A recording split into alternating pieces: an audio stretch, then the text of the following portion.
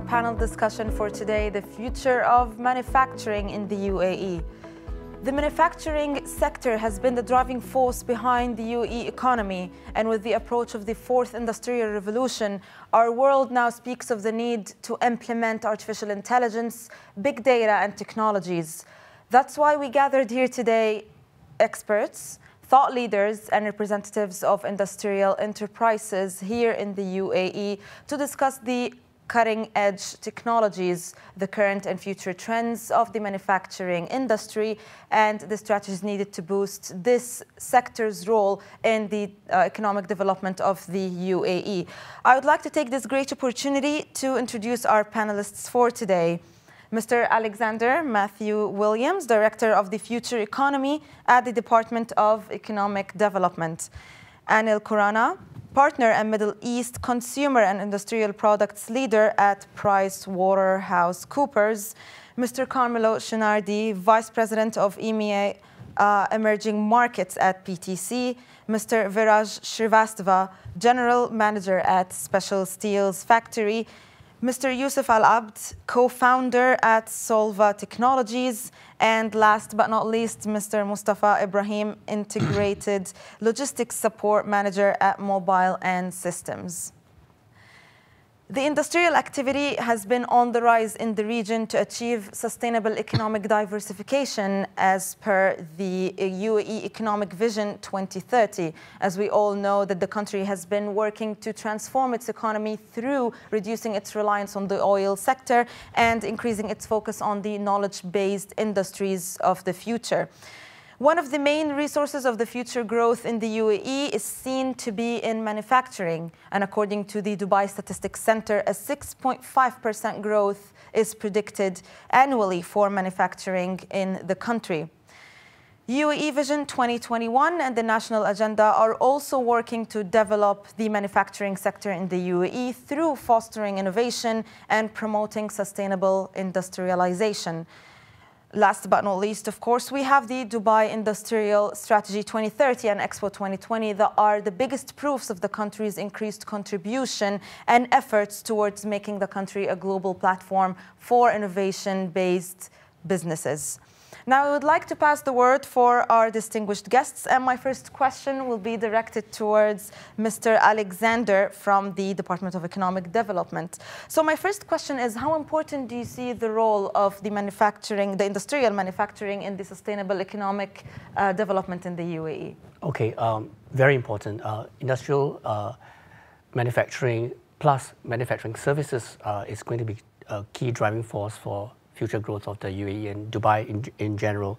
I think many economists have pointed out that in any economy, a production-based economy is one that will drive future growth of the economy because of the multiplier effects. Mr. Viraj, would you like to comment as well on this question?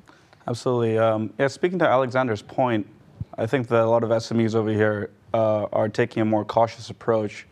I think that with the increase in a lot of rentals, the withdrawal of subsidies in the region, obviously everyone talks about VAT, we want to see how that has an effect on a lot of SMEs. In terms of the manufacturing sector, we started off in Sharjah, and it was a very, very low cost of manufacturing, but you see that costs in the region have dramatically increased over time. And I'd say that in order to attain competitive advantage, you really need to focus on niche areas, and you have to be careful. When it comes to SMEs and getting financing over here, a lot of them face difficulty with banks, because if you don't have a track record, you're not able to get financing. So I just see if they're able to attain financing in a more easy environment, I think that could probably prosper the type of innovation and growth that we want to see in the region. Exactly. Innovation, I think, is the key word, which leads to my next question to Mr. Carmelo.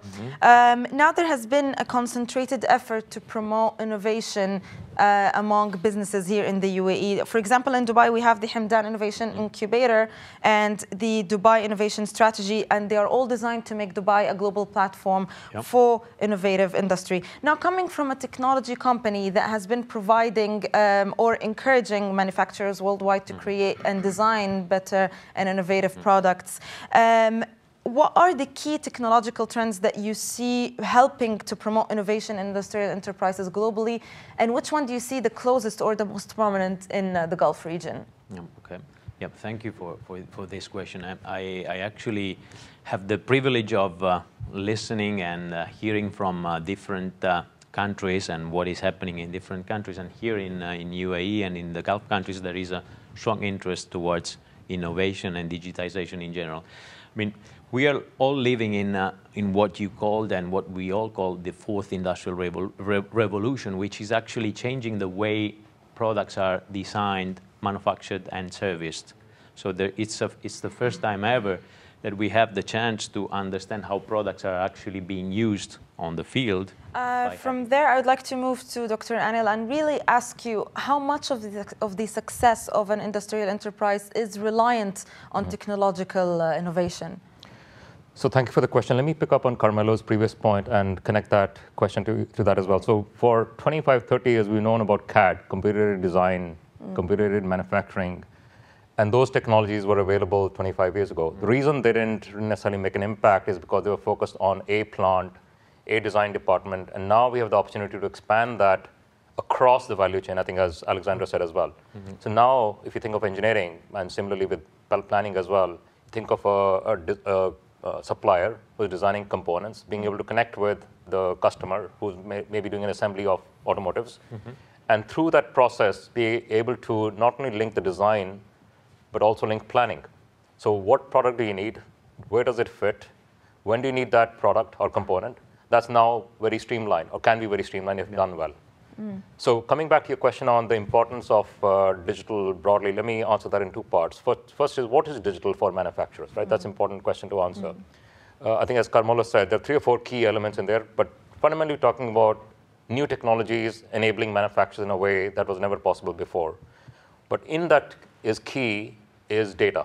Data is very key because data enables us to, once we collect data, so collection of data means you have sensors and other controls to make that possible.